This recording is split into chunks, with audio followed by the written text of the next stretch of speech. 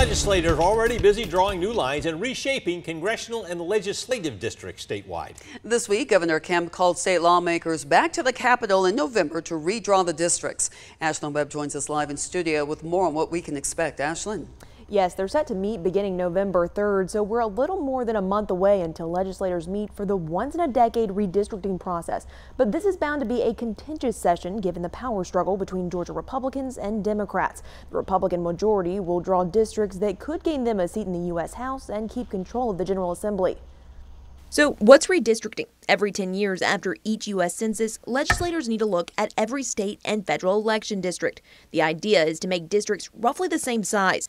So with the 2020 census complete, it's time for the General Assembly to draw new lines. This is true for everything from Congress to the state legislature. If you have people who represent you by districts, those districts' population shifts in the course of a decade.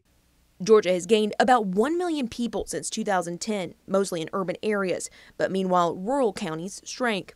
Because of that, Charles Bullock, political science professor at the University of Georgia, says one of the biggest shifts will be happening here in central and south Georgia. The congressional district that lost the most people is District 2, which Sanford Bishop represents. It covers southwest Georgia, stretching from Columbus to parts of Houston County to Macon and then Albany. And that district is underpopulated, it looks like, by about 92,000 people. Also underpopulated is Congressional District 8, which Austin Scott represents. Bullock says the district lost roughly 45,000 people since 2010. It stretches from parts of Macon, Bibb, and Houston counties all the way to Valdosta and Thomasville. With new maps that are going to bring an additional 130 to 140,000 people into these districts. And you can't go south because there's a Florida line down there. You can't go west because there's Alabama there.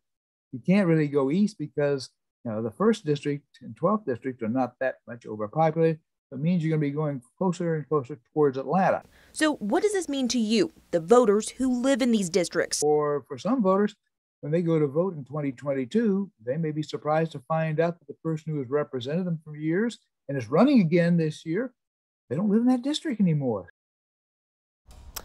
But we won't know exactly who could be affected until state Republicans and Democrats present their drawings of the new maps in early November and when the General Assembly makes the final decisions. Frank, Lori, back to you. Thank you, Ashlyn. We reached out to nearly a dozen state legislators, including Senator John Kennedy, the chair of the Redistricting Committee. None of them responded.